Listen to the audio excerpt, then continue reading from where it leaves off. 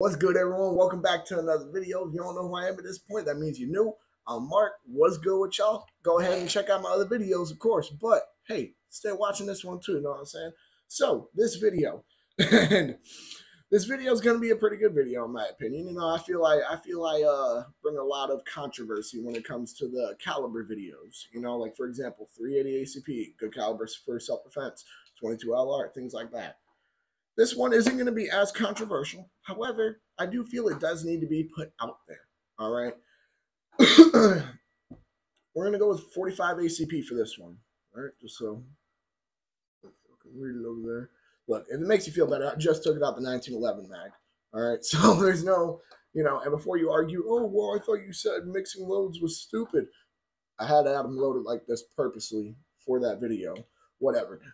Back to what I was saying, though. All right, 45 ACP, is it a good caliber for self-defense? I'm going to go into the pros and cons of it. The pros and cons of it, of course. You know, and of course, I'm going to run it through the three situations: home defense, concealed carry, and SHTF. I'll give my final opinion. Of course, I'm going to give my opinion on each situation, then give an overview of them like I always do. All right, so let's get into this. Let's start with home defense. Do I believe the caliber itself is a good caliber for home defense? Yes, I actually especially believe 45 ACP is a good caliber for home defense. And here's why. Is a pretty, pretty, not like big, like compared to like rifle rounds or something like that, but for a pistol round, is a pretty, pretty chunky bullet, pretty fat bullet. This thing is not moving at the, oh, I love you too, girl. You gotta leave me alone, I'm recording. Damn, you ate all that already? Shit. All right, sorry about that. But it's a pretty chunky bullet. This thing is not moving as fast as, for example, a 9mm. So that definitely does have some level of effect on its, not some level of effect, some level of, difference on its effectiveness on a target. However, all right, the crazy thing is what most people don't really understand, and this is why the age-old debate 9mm versus 45 is so fucking stupid to me.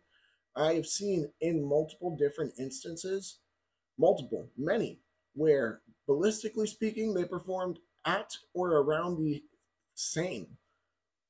So it's not much of a difference for me.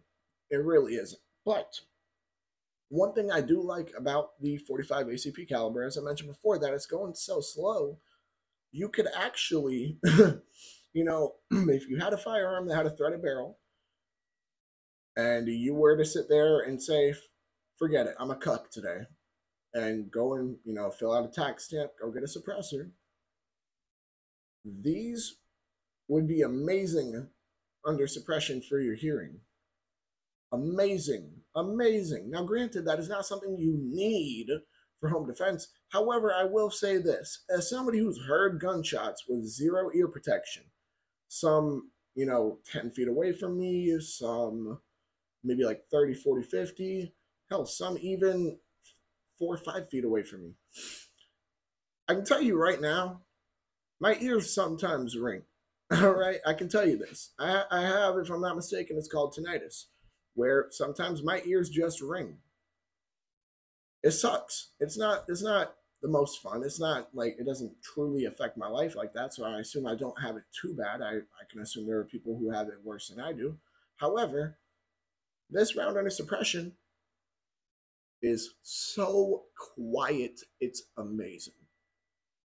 Now, one thing I will say that I do not like, about the 45 ACP caliber is that most of the guns chambered in this caliber tend to not have too great of a capacity. Now, I don't necessarily, I'm not just talking about like 1911s, for example. I more so am referring to really any of them. Let's take a Glock 21, for example. That's a full-size 45. That as a full size still only holds 13 plus 1 in the head. So you see what I mean? That's not the best capacity. However, I wouldn't mind. That capacity would do me fine. Sure. 13 plus 1, sure.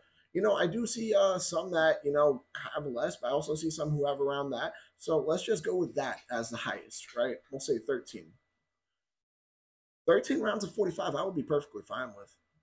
I would be perfectly fine with. That wouldn't be an issue. Hell, the NFA didn't exist, I'd have a suppressor on it too. Yup. Hearing Not a problem. Messing up my ears? No siree. I love you too, girl. You got to back up. So, as I was saying, uh, let's move on from home defense. I have shown that it would be very helpful to protect your hearing. As I mentioned before, these do ballistically perform at or around the same as 9 millimeter, which means I wouldn't have any doubt that these would, stop somebody if needing to. You know what I mean? Uh, I think that about covers it for home defense specifically. Let's move on to concealed carry. Now, one thing I'm not a big fan of, about the 45 caliber is concealed carrying. Once again, because you got to remember with how big this cartridge is. Like here, I'm going to take 9mm out of my G2C mag right here. This is a 9x19. All right, also known as 9mm Luger, whatever. This is 45 ACP. A very big difference in size, height, everything. And it, there is a difference. That is just the truth of the matter. Now, with that difference being the case, that means a magazine like this, this is my standard 12 round G2C mag, right? Can hold 12 in here of 9mm. However, and that's for a very, very, very small 9mm. The G2C is pretty small for a 9mm. However, this capacity is just one round away from being the capacity of a full-size 45. You see what I mean? So I'm not the biggest fan of it for concealed carry strictly due to the fact that the capacity will be limited. That is plain and simple. The capacity will be limited, not due to really not really due to any brand or model's fault or anything like that. It's just essentially this is a bigger cartridge, so it will take up more space. However, do I feel that the caliber itself would have trouble stopping somebody in a concealed carry situation? No, I do not believe that at all. Girl, you gotta go somewhere. God damn, you've been rude as hell in this video. I love you, but go. All right, so do I believe the caliber would have an issue? Jesus, this dog. Would the caliber have an issue? Stop. Sorry about that, everyone. What happened was that while I was in the middle of recording that video, I got a call from my older brother. I figured answer it. Hey, might be important. You know what I mean? So back to what I was getting at. We're not going to sit here and have any more chit chat. Back to it. Would I believe that 45 ACP caliber would have would have a problem stopping somebody in a concealed carry situation? No, I don't believe it would have an issue stopping somebody in a home defense situation either. So that wouldn't make sense. It's not like you're going to be dealing with two different, breeds of human. That's not how that works. So yes, I do believe that the caliber itself would be effective. However, unfortunately, the capacity for the firearms that carry the caliber to be a concealable size isn't going to be the greatest. The capacity just won't be. That is the truth. I understand not a lot of people are going to like that. I understand a lot of people dick ride 45. I get it. It's fine. It's fine. Look, we all got a caliber that we like. It's fine. But I am just spitting the truth here. Now, for an SHTF situation, this one might shock you guys. I would say yes. I would say yes. Actually, no, let me do a quick overview, as I just realized I haven't done an overview for the first two. So, home defense, yes. Actually, I believe I did one for home defense. Home defense, yes. Why? As long as you have a full-size 45, the capacity should be around 13, so that should be fine for capacity. And not to mention, you should be, as long as you're able to get a light on it as well. But with 45, if you have a threaded barrel, it is very much so suppressor friendly. That would help your ears. So yes, for home defense, it would be helpful. For concealed carry, the caliber wouldn't have an issue stopping somebody. However, I wouldn't carry it strictly for the capacity reasons. SHTF. Shockingly, this one is going to surprise you guys. Yes, I would. And here's why. So there are really the most popular handgun caliber in the world is 9x19 or 9mm Luger. That is just the truth. However, for example, let's take here in America. 45 ACP is a pretty popular caliber here in America. That is the truth. So if an SHTF happens and all you have is a 45, you probably will be able to find yourself some ammo. That's not going to be too hard for you. That's not going to be as hard as, for example, 44 Magnum or, things like that. It's not going to be as hard at all. So that would definitely be helpful. Not to mention, once again, the fact that it would be, suppressor friendly, basically, is also helpful for an SHTF situation in the sense of what if you do have to, you know what, fuck it. Just because I can. Let's talk Walking Dead, for example, right? If you notice, they didn't kill all the zombies with guns. Why? They use knives.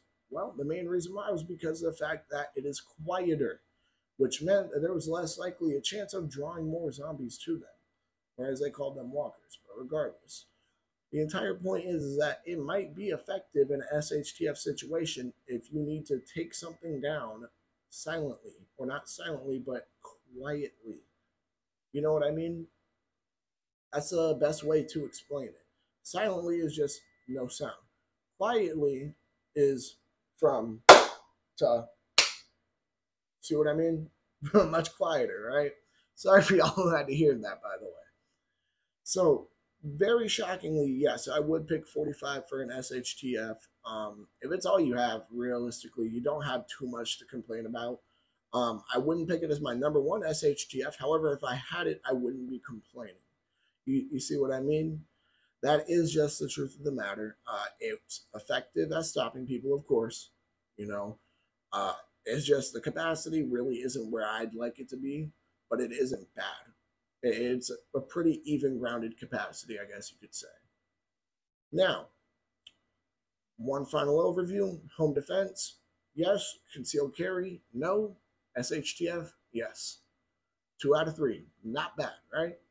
All right, something I haven't said yet in this video. I'm sure y'all have been waiting for this. Make sure to like, comment, subscribe, share, hit that bell. When you hit that bell, hit all. When you're hitting all, say fuck it. I like 9 mil, I like 40, I like 45. I got guns in every caliber. I'm gonna go check out the podcast channel. I'm gonna go check out Adam's channel, Centerfire Podcast. Each episode is damn well near at least an hour long. Y'all got content for forever on that motherfucker.